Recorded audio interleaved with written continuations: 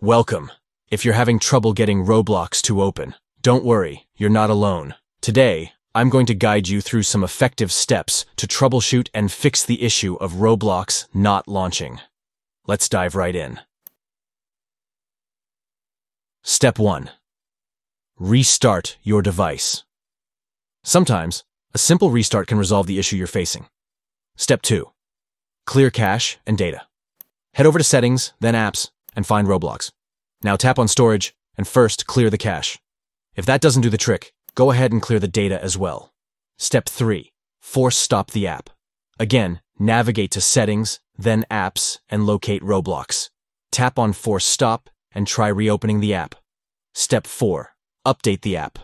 Open the Google Play Store, search for Roblox, and check if there is an available update. If you find one, make sure to update the app. Step 5. Reinstall the app. If all else fails, uninstall Roblox from your device and then reinstall it from the Google Play Store. Step 6. Check for system updates.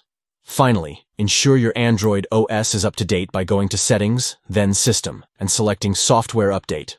Following these steps should help you get back to enjoying Roblox in no time.